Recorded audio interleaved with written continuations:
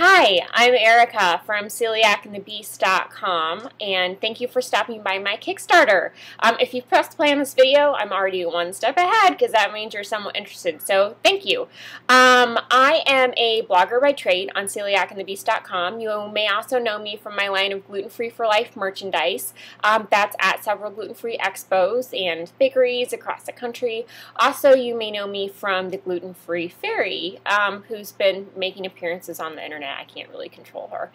Anyway, regardless of how you know me, thank you for coming here. If you were given this link by a gluten-free friend, make sure you high-five them for me. So, welcome. If you don't know me from my blog, I write about the gluten-free lifestyle and how it's not always rainbows, puppies, and sunshine, which I think, when you first get diagnosed, they just tell you, hey, just eat gluten-free and then everything's going to be 100% magical. Well, we all know that that's not the case. You have to navigate this wheat-filled, gluten-filled world, and it's not always easy, especially when they just kind of say, hey, you're diagnosed. Congratulations, go Google your condition. So I want to be there for people who are recently diagnosed, but I also want to be people who are veterans, who have been living this gluten-free life like I have for several years or several decades, just to identify with kind of hilarious stories that happen in the gluten-free universe, or maybe learn a thing or two, or maybe be able to pass this book after you read it on to people that aren't really sure about your condition still, or think that you're still doing it as a fad diet, or think that you want to be like Miley Cyrus. Who knows? So we're really here to set the record straight and to use my humor and my sarcasm and what I always thought was the only thing I was really good at, which is telling jokes and writing. Why, hello out there. This is the Gluten-free Fairy. This is my loyal friend and accomplice, Murphy. He's also royal, but has no magical powers except to drool all over my laptop when he's sleeping. He's so cute.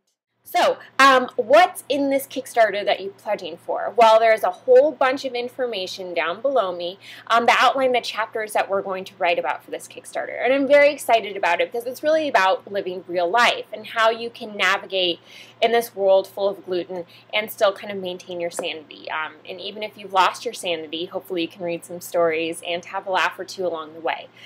Why I need Kickstarter? So I'm not rich.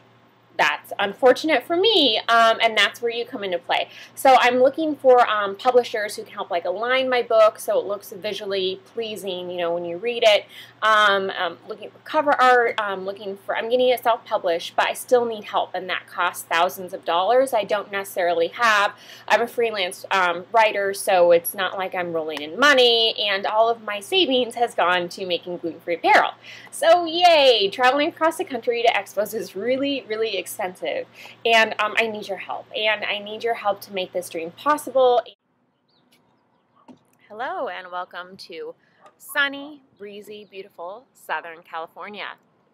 This is Erica, aka Celiac and the Beast, and I'm filming from the gorgeous Playa del Rey.